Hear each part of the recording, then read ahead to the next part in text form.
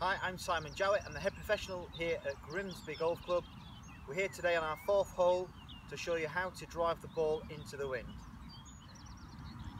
Okay, with a normal drive, when we don't have to contend with the wind, we would position the ball very much in line with the left foot. Nice high tee peg, so there's about half the ball above the club face. What that will do is promote an upward strike into the ball, creating loft, launching that ball nice and high without too much backspin.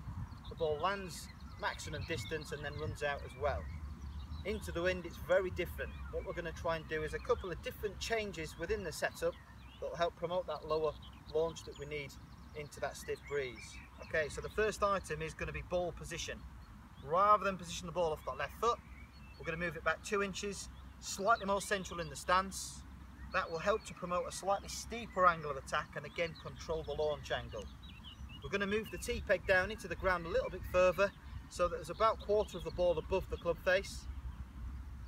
We're going to narrow the stance down very slightly, keeping that ball, remember, around 2 inches from the inside of that left heel. And finally, the grip tension. We're going to go very slightly firmer with the hands. What that will do is allow us to control the loft at impact. Softer hands generally means it helps us to create that little bit of loft that we don't necessarily need in this particular shot. Okay, let's have a go.